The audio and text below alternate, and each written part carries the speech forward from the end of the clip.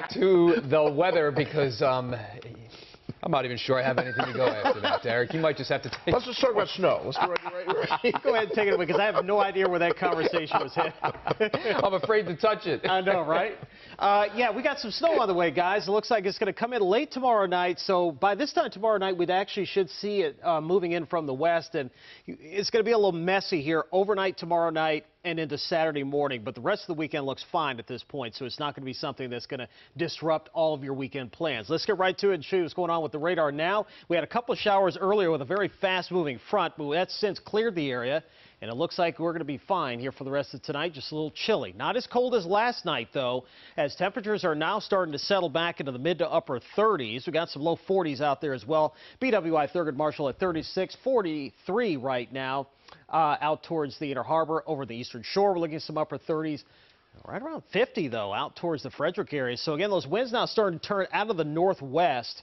At about 10 to 15 miles an hour. They're starting to pick up a little bit more here out in the parts of Frederick County, so we expect winds to be a little gusty here for tomorrow morning. Looks like skies will be mostly clear here for later on tonight and tomorrow morning with plenty of sunshine. Mid-30s to start, and we should end up in the mid-40s here for tomorrow afternoon under a partly cloudy sky to begin, and then things are going to start to cloud up later in the day because of this storm system right here. And you can see the snow beginning to break out through parts of Iowa into South Dakota, Nebraska, and Kansas. And this is the storm that is going to give us the snow tomorrow night into Saturday morning. Right now, it looks like that winter storm watch continues here. We're likely going to see this upgraded. I do think that when you wake up tomorrow morning, by the way, you need to tune in tomorrow morning, 4:30, to catch meteorologist Meg McNamara to give you the latest update on this. But this is all going to be filled in, likely with a weather advisory, because we're expecting about 2 to 4 inches of snowfall with this system across parts of the area. Now, let me show you some different locations here in Baltimore. These are all the different forecast models we use. We like to see the agreement in the models. We like to see a lot of these numbers either close together or the same. And you can see they're going with about a 2 to 3 inch snowfall total here for Baltimore through Saturday morning. Same thing for places like Westminster. 2 to 3 inches expected, maybe some isolated spots up to 4 in Carroll County.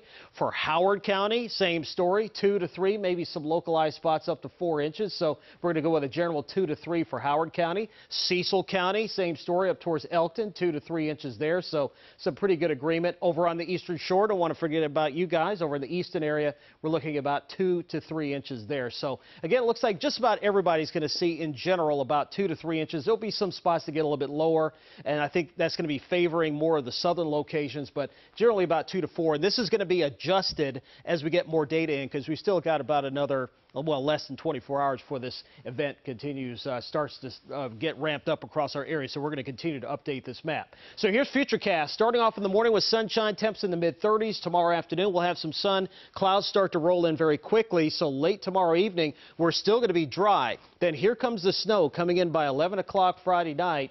And you can see it coming in from the west, and all this dark blue here is steady snow. And again, it's going to be between about 1 and 6 a.m.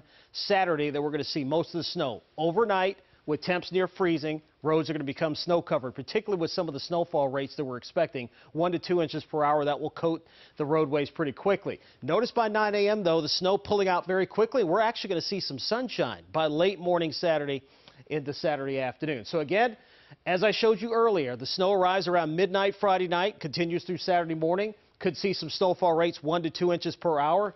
And that's going to be the hazard between 1 and 5 a.m. Road conditions will be at their worst during the overnight hours Friday into Saturday morning, and then the storm will be moving out of the area pretty quickly by Saturday morning. And as you can see from the 7-day forecast, the rest of the weekend looks fine. Highs around 40 tomorrow, 47 or 40. I should say right around 40 on Saturday, 47 on Sunday. And then as we get into next week, it's going to be ancient history as far as the snow is concerned. We'll be back close to 60 by next Thursday. Back to you guys. All right, Derek, thank you. For more First Alert weather and updated news, check in with Senior Gabber Ab, Tim Williams, and Meg McNamara. That's tomorrow morning on WJZ starting at 4:30.